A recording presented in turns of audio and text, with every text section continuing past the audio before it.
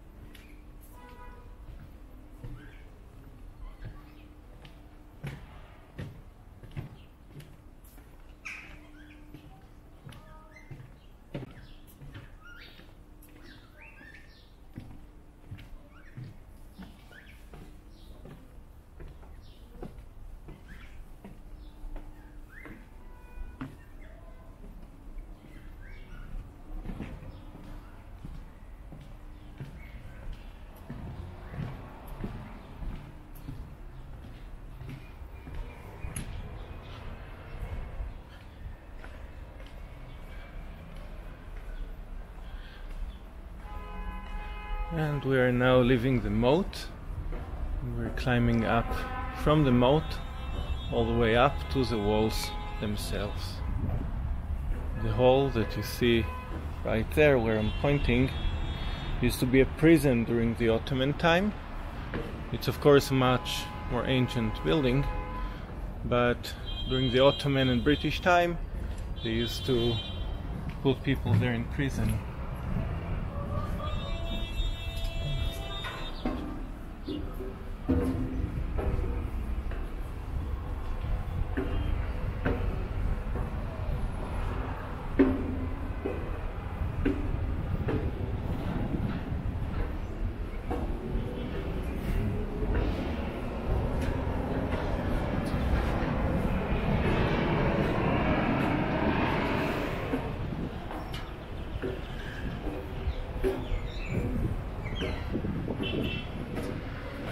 There we are on the wall itself.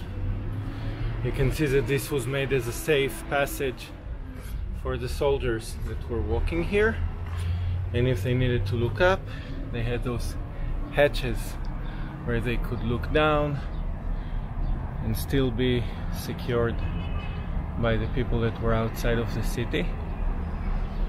In 1948, in the War of Independence, as the city was split between Israel and Jordan, the border was just under this wall.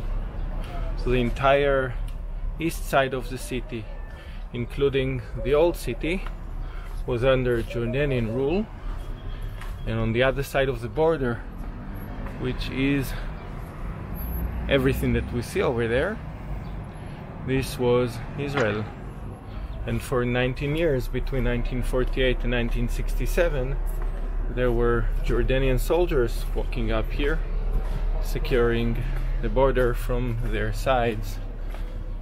Among them were, of course, snipers as well, and in the Israeli side, there was always the worry that if you walk in an area that is open and visible by the snipers up here, who knows if they might shoot.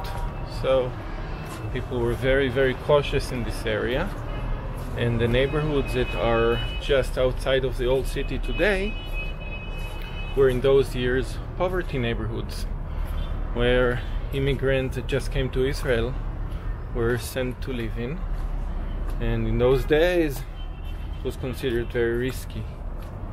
So for 19 years, being just outside of the old city was the worst place in the city to live in, actual poverty neighborhoods.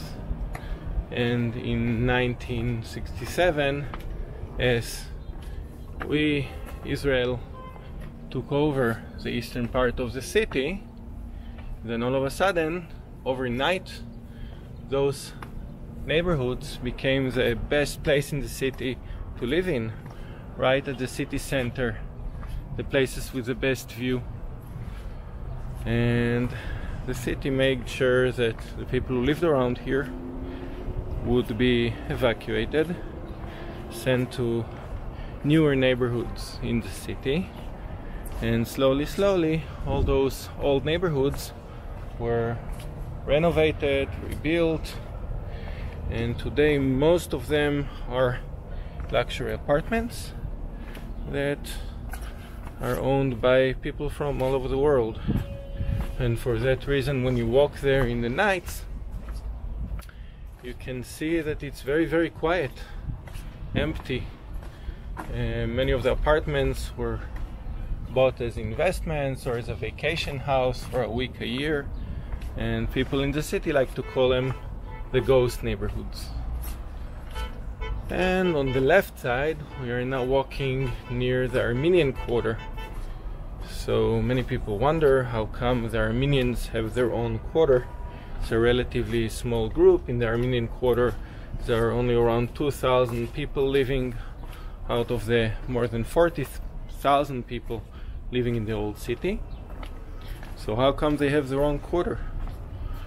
The Armenians became the first group that became Christian as a country 10 years before the Roman Empire even acknowledged Christianity as legal, and ever since they have presence in Jerusalem, and especially during the Crusader time they managed to solidify their own area, and it's theirs ever since. So in Jerusalem we have a Jewish quarter, a Christian quarter, a Muslim quarter, and an Armenian quarter, which is very small and not so welcoming for outsiders, being a small group that also had pretty difficult history.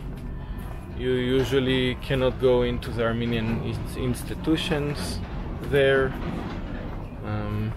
You can enter the main church once a week during the Sunday Mass, but other than that, not really, which is understandable.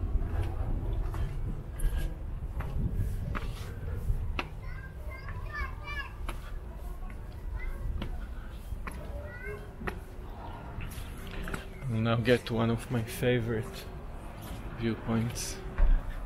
Look at that. So on the left there, where I'm pointing, there is a neighborhood called Mishkenot Sha'ananim. This was the first neighborhood built outside of the city walls in 1860. There were other structures that were built beforehand, like the American University on Mount Zion, the house of the Consul of England that bought and built a house and a farm in the area of Mea Shearim of today. The Russian compound that they started to build even before, but the first neighborhood built outside of the old city was Mishkenot Sha'ananim, a Jewish neighborhood built by Moshe Montefiore with donation money that was given by a Jewish guy from New Orleans that passed away and gave him his inheritance to do something good with it. Neighborhood on the right, Yamin Moshe, with all the red roofs, and what is called today a ghost neighborhood that I mentioned. And over there, the big building is of course the King David Hotel, the most famous of the hotels of Jerusalem because it was the first luxury hotel in the city, and until today most world presidents, prime ministers that are coming to visit, they will stay there.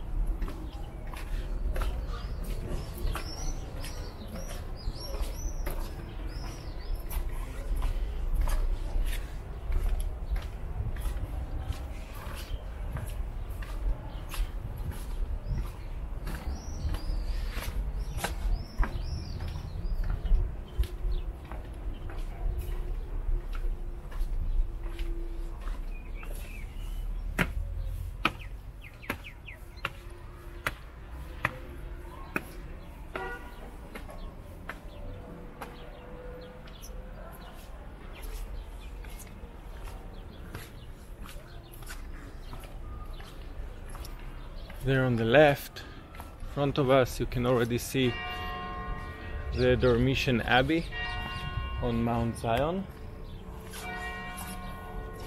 This is going to be the next video I'm going to make, so stay tuned for that.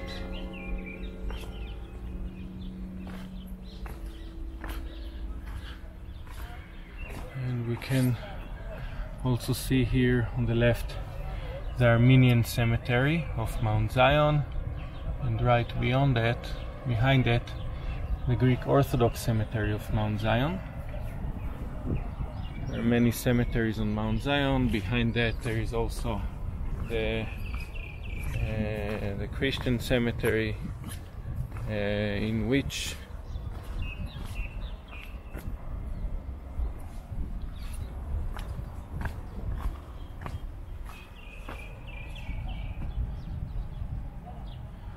there are many cemeteries on Mount Zion.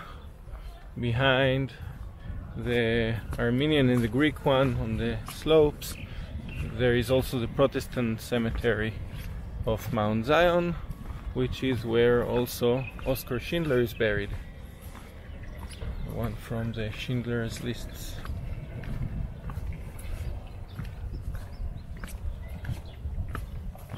And the big buildings there on the left are all a part of the Armenian compound.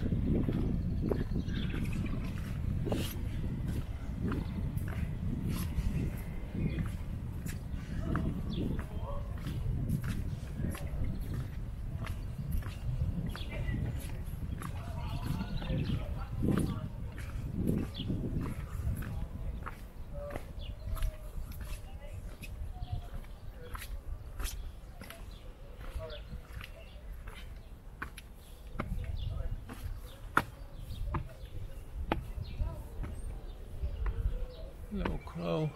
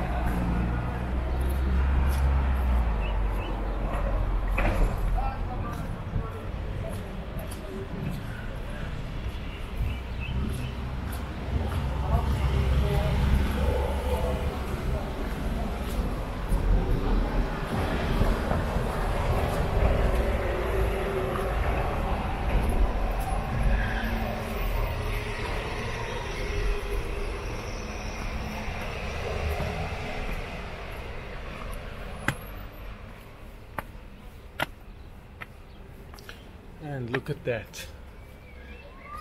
Gorgeous. And we can now see in the horizon Mount of Olives with a cemetery that is built on the slopes of it. This cemetery is the oldest still active cemetery in the world. There are tombs there starting from the First Temple period and until today.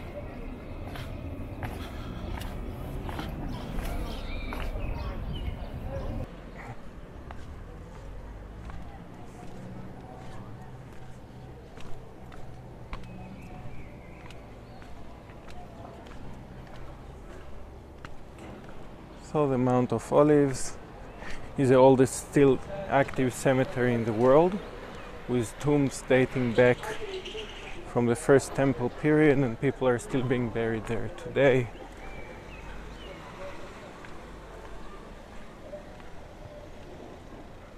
On the foothills of the Mount of Olives, on the right side, you can also see the houses of the village of Silwan.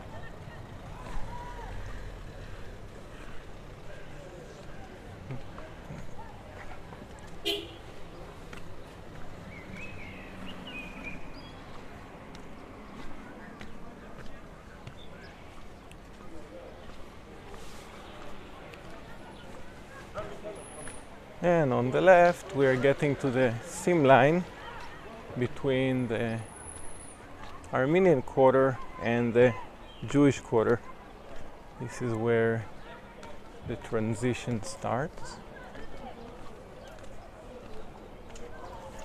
And below us, we can see some antiquity that has to do with a very large church that was built here during the Byzantine era.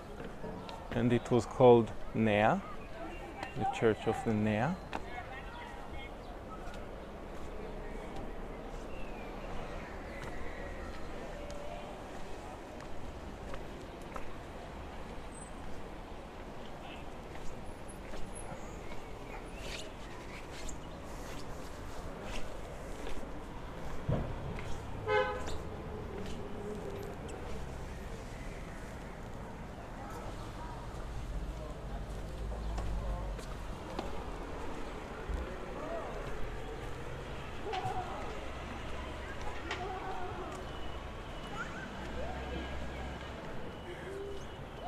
And here below us we can also see another very famous church right there with the gray roof, with a gray dome.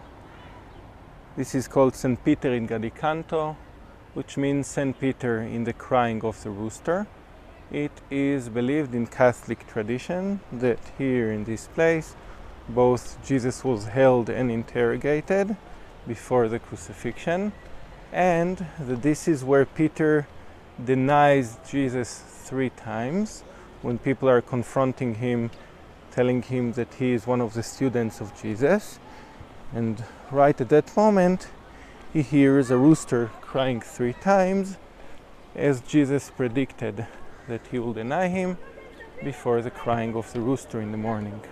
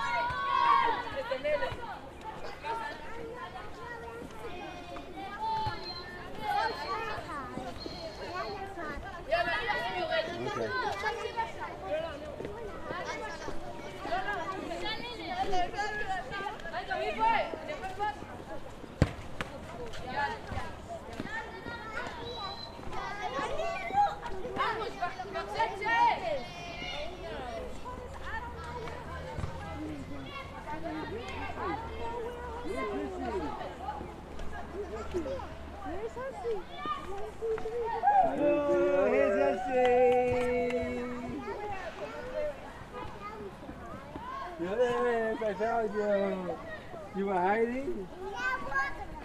The other supposed to hide. He's coming right.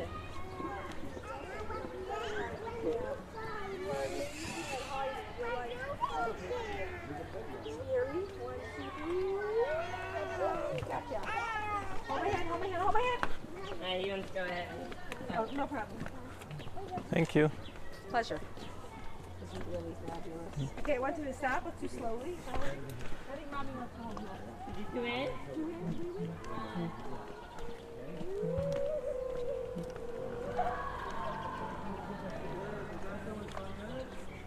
Stop. Okay, stop. I'm gonna say I don't know where you are.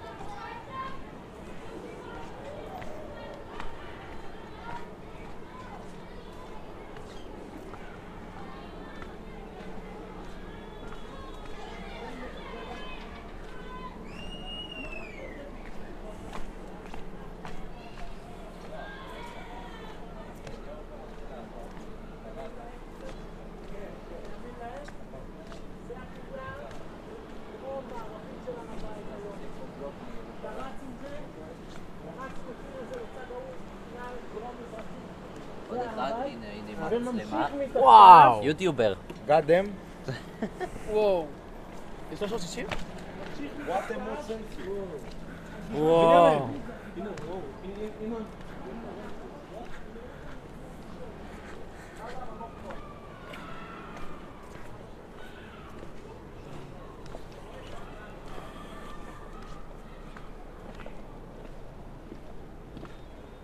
If you look straight, you'll see already the dome of the rock, and just underneath it, the western wall.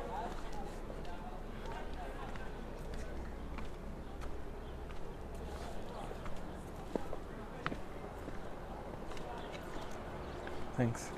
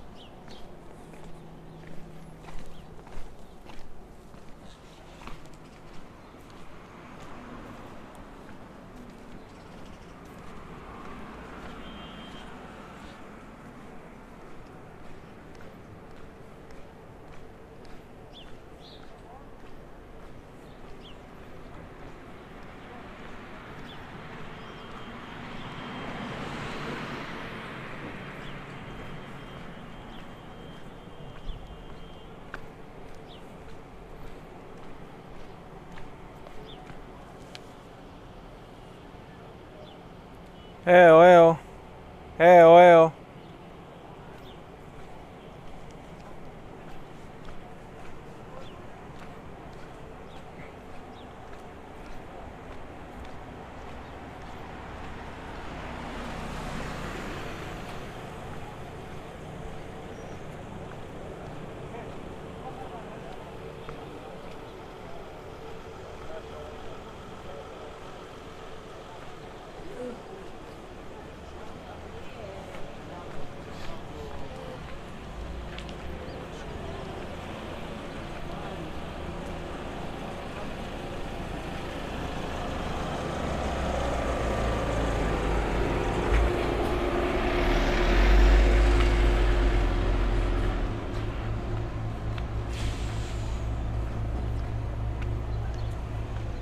And we've arrived at the Dunks Gate, which will be the end of this video. Thank you so much for watching.